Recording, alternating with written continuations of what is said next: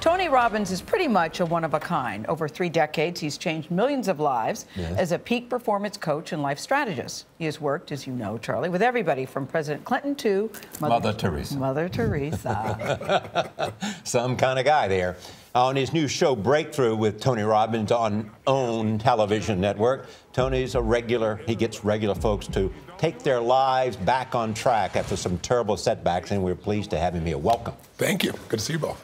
Tell me what's the essence of the Tony Robbins message, and what will you be doing for these people? I think we've all had moments in our life that matter more than others. Those are moments when you've been maybe struggling with something forever, and all of a sudden something inside you clicks and everything changes. Where you won't tolerate what happened in the past, where you shift yourself, where you tell yourself the truth, where you take action. And I look at those moments as breakthroughs, and I try to help people stack those breakthroughs into building kind of a new identity for themselves, a new way of living. So in this show, there's so much stress in the world today. You just saw the pilot today. Yeah. He's kind of a metaphor for what you see. 6 out of 10 Americans say they have extreme stress in their life today. And it's, you know, the economy has played a role, but it's also just the way that we live today. We have high expectations, huge demands, constant interruption to our lives. So what I did is I said, let's do a show where I show people you have no problems by contrast. Let's show people what human beings are capable of by finding extreme examples and turning them around in that rapid period of time. You know, it's so fascinating to watch you in action, Tony, because immediately you start speaking, the way you move, the way you speak, people pay attention. But yet you don't see yourself as a motivational speaker. For those of us who listen to you and follow you and believe it, I'm surprised. Well, only because I think motivation's like a warm bath. I've never been that. I've always hated that term. I mean, a warm bath's a good thing. I knew that was it. I know, but it's a warm bath. You should have one pretty regularly. But I really think that you have to find what drives you, and I also think you need strategy. If you're all positive and you say, my goal is to see a sunset, and you start running east, I don't care how positive you are. You have the wrong strategy. But what I've done, like, for example, this first show we did, that Oprah Network has it now, we took a group of people and I said, okay, find me an example that's really tough. And so my team found this couple where they went out for their first wedding, and they go out to Mexico and they plan this huge thing, and they jump in the swimming pool afterwards fully clothed. That's the tradition down there.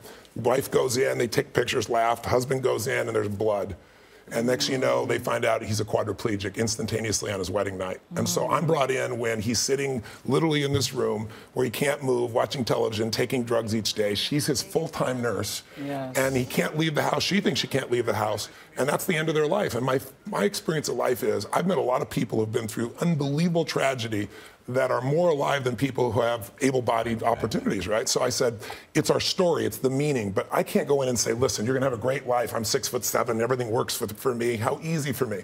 I believe beliefs are weak substitutes for experience. So I give them the experience of not only getting him out of the house, but getting him to Fiji. The journey there is unbelievable for somebody who's a quadriplegic. They drop him to give you an idea. It's brutal get him stuff. Skydiving? Took him skydiving, took him playing murder ball. So it's like, if you're not familiar with murder ball, it's basically rugby for quadriplegics, and devices look like Mad Max. I got him doing things he hadn't done when he was able-bodied. And so you look at him today, a year and a half later, he called me recently, they're out camping, right? He's out racing, you know, his car in the desert that he races with his elbows that he built. But look at you today, Tony Robbins. You've talked very candidly about your childhood. You had some tough times. You went through abuse. And I'm wondering what it taught you, what you learned from that, I think it gave me, when you have experienced suffering, I didn't talk about this any time in my life until recently, because I work with a lot of kids now and adults who've been abused, and if you just say you can do it, it doesn't understand unless you've been through it. Biography is not destiny. It doesn't matter what Oprah is one of your dearest friends in the world and loves you dearly, probably the greatest example of that in the world. So I think what it does is when you've experienced suffering, you don't want anybody to suffer. When you've experienced suffering, you want to find the answers to turn things around. So it gave me unbelievable hunger and drive. And it also made me sensitive to what people are experiencing, because I had to know what was going to happen next. I had to become a practical psychologist, and it's turned out well, because it gave me skill sets in caring that, you know, over 3.5 decades I've been able to use to help people and make a difference in some way. But isn't the core message, whether it's you or someone else, and whatever you call it, you are responsible for your own life. Your biography is not destiny, but you are responsible for your own life, and you have to take a hard-headed look at who you are, and you have to have the confidence that you can change your own life. I think it's more than that. I think we're all responsible to life for something more than ourselves. Right. As long as you're just focused on yourself, you're going to find depression and frustration. But I mean by the responsibility for your own life, in that what you want to do with your life may be helping others, whatever it might be. Yes. But it's your responsibility to take action to do that. saying it that way, that feels like a heavy to people. I think what people will find more is when they find something they care about more than themselves, whether it be a child or a mission or their job or their career or family, when people have something more than themselves, then it's not about responsibility. It's about giving. It's about being alive. There's a passion and aliveness when people find something that makes them alive. And I always say passion is the genesis of genius. Everybody has their own genius, but it only happens when that passion gets ignited. And so I'm kind of a vessel for triggering that many times. No, many times. If you can ignite the passion, then you're doing a hell of a thing for somebody. And not to be held back by fear. And you're going to do Oprah's live class on Monday. Yes, I am. She's going to be here on Monday. Yeah, that's great. Yeah, it'll be her first time on CBS this morning.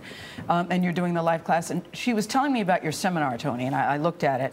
You're in New York tomorrow, and I want to go, but I'm so afraid.